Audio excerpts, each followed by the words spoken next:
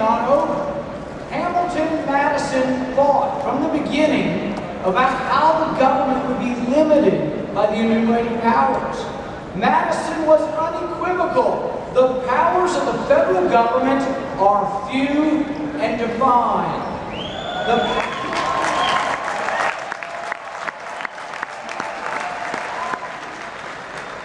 power to tax and spend is restricted by the enumerated powers. So how do we fix this travesty of justice? There's only one option left. We have to have a new president.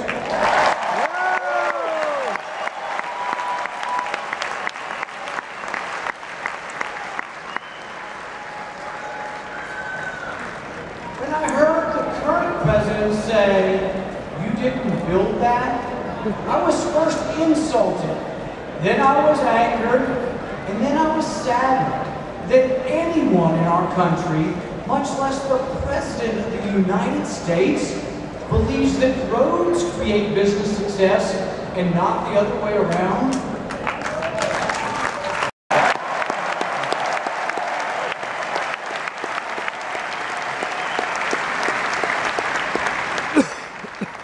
You see, some people can't be dragged down by the usual cheap tactics because their character, ability, and plain decency are so obvious. And ladies and gentlemen, that is Mitt Romney.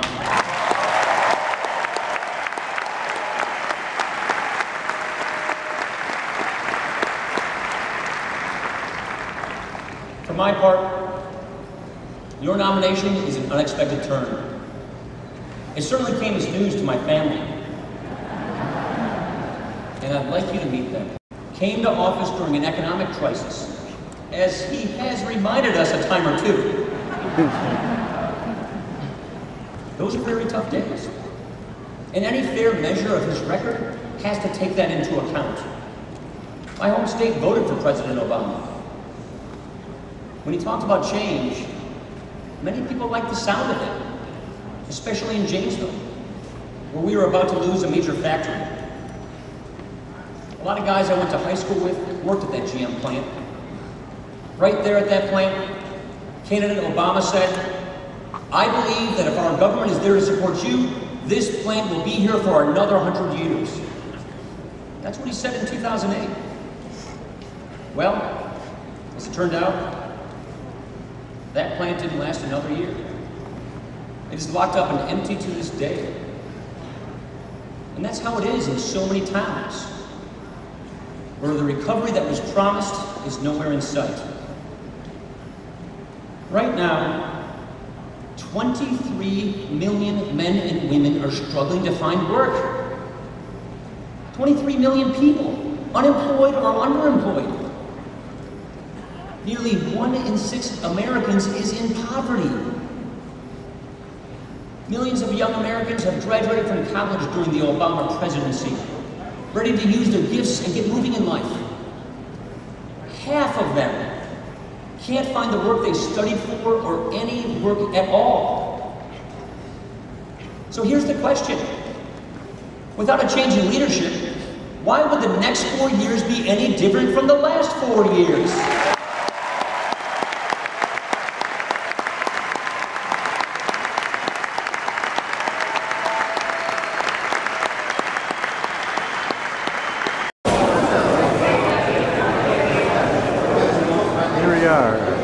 First floor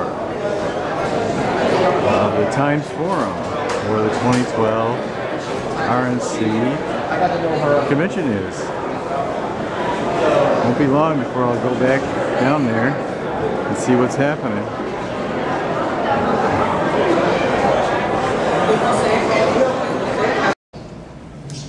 On the election, and though I wasn't a big supporter, I was watching that. He was having that thing, and they were talking about hope and change. They were talking about yes, we can, and it was dark, and outdoors, it was nice.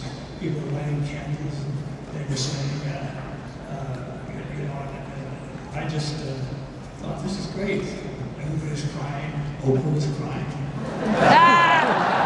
I was even crying.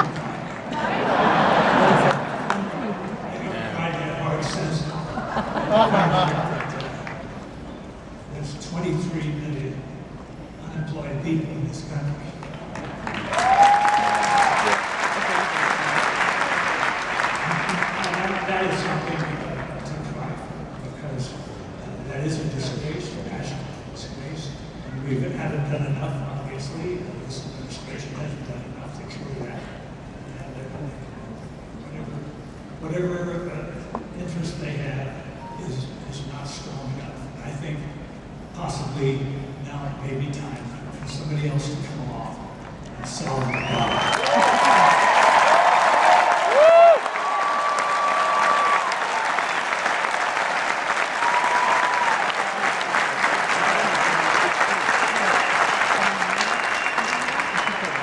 So, how do you handle promises that you made when you were running for election, and how do you handle it? I mean, what do you say? You just He's talking.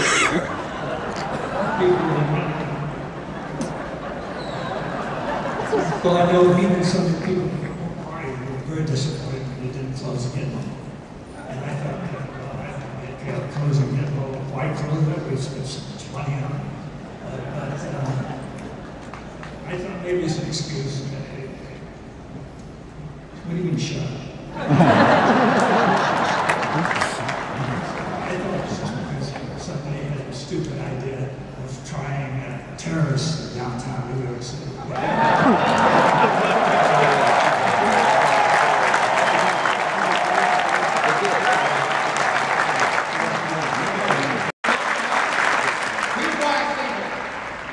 Here's why I say that. Because for those of us who are born and raised in this country, sometimes it becomes easy to forget how special America is. But my grandfather understood how different America was from the rest of the world because he knew life outside America. Tonight, you will hear from another man who understands what makes America exceptional.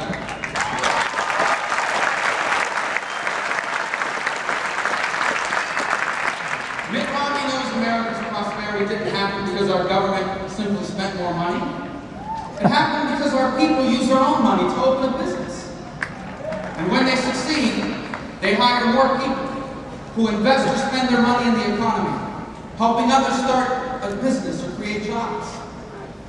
Now tonight you've heard for a long time now about Mitt Romney's success in business. It's well known. But we've also learned that he's so much more than that. Mitt Romney's a devoted husband, a father, a grandfather, a generous member of his community and church, a role model for younger Americans like myself. Everywhere he's been, he's volunteered his time and talent to make things better for those around him. And we are blessed that a man like this will soon be the president of these United States.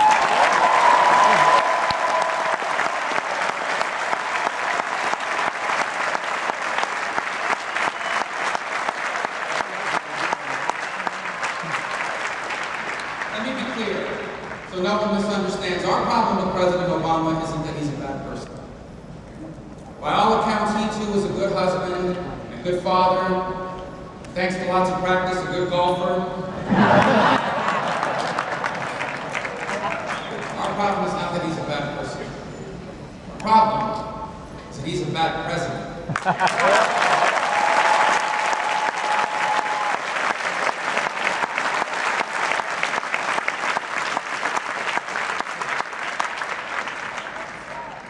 You think he's watching tonight? Because his new slogan for his campaign is the word forward. Forward. A government that spends $1 trillion more than it takes in. An $800 billion stimulus that created more debt than jobs. A government intervention into health care paid for with higher taxes and cuts to Medicare. Scores of new rules and regulations. These ideas don't move us forward. These ideas move us backwards.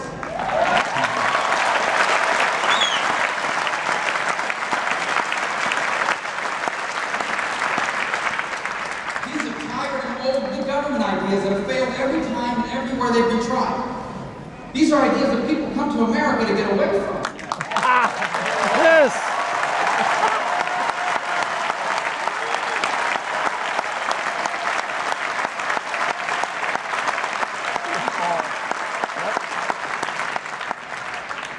These are ideas that threaten to make America more like the rest of the world instead of helping the rest of the world become more like America.